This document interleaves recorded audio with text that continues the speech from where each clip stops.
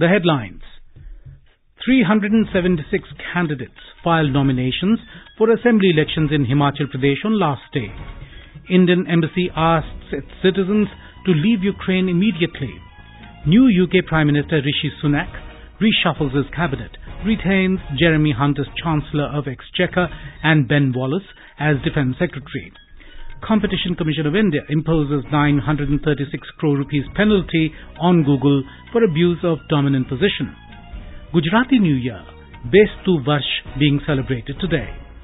Indian junior men's team beat Japan 5-1 at the Sultan of Johor Cup hockey in Malaysia. And in cricket, England to take on Ireland in ICC Men's T20 World Cup in Melbourne this morning.